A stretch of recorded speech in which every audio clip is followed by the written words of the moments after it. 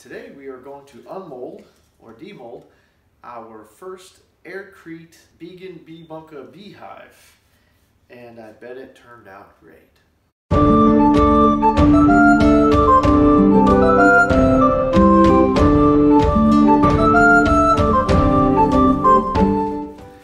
Well, it's been a few days since I left you.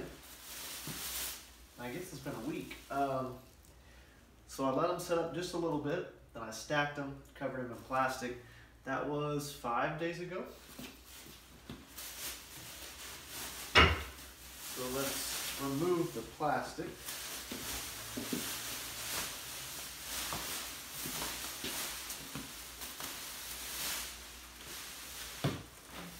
Here's the lid, obviously much lighter.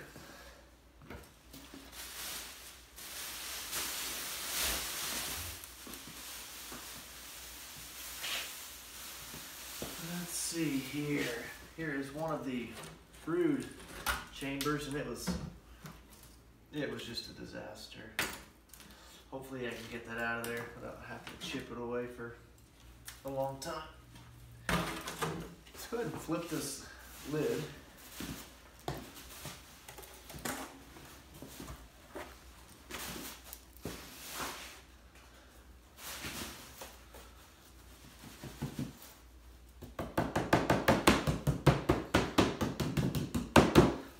Obviously a lot lighter.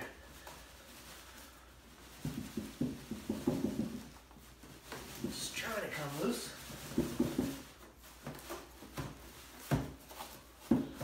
There we go. Okay.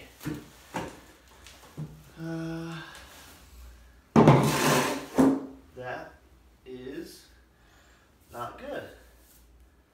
That is a failure. At least on the casting side.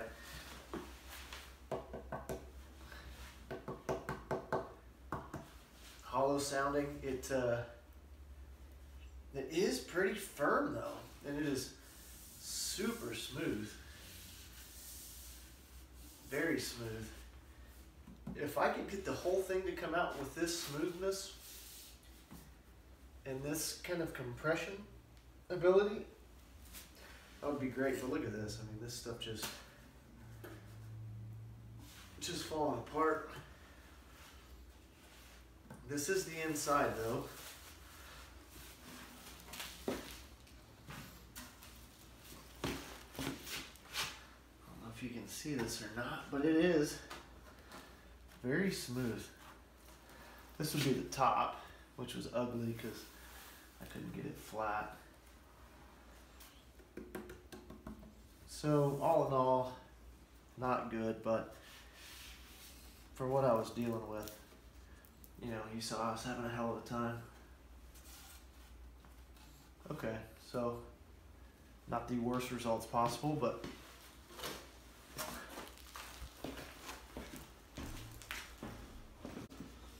okay, I got the hardware taken out of the base mold just to save some time.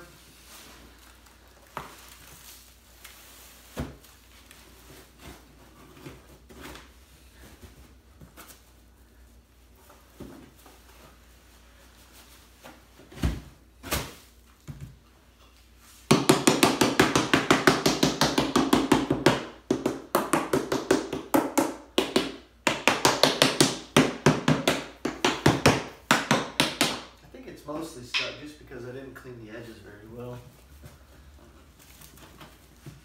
And it's kind of just grabbing on kind of around the rim. But it's moving. There it goes. Oh, that doesn't sound good. Sheesh. Hideous. Just awful. Let me bring you in closer and show you something.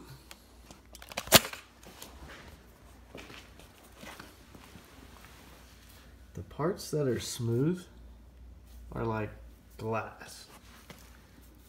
They're like polished marble or granite. I mean, you can see it's reflective. That's how smooth it is. And it is extremely dense.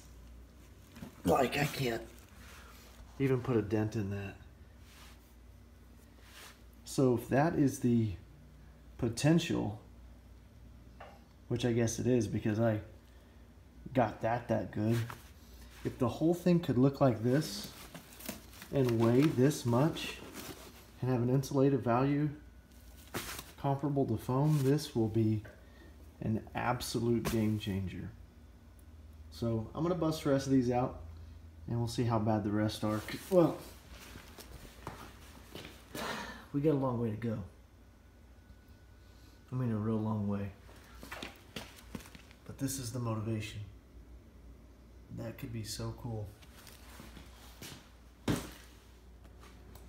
Well, despite all the problems, there were some positive findings from the first experiment with Aircrete. The section without reinforcement completely crumbled and failed.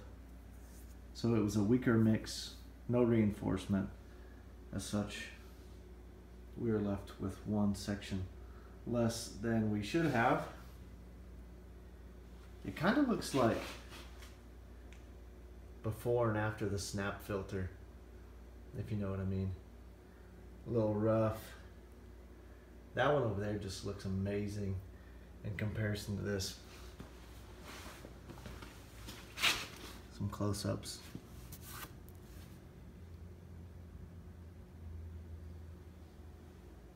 Like the pyramids at Giza now versus when they were new. So it needs some work.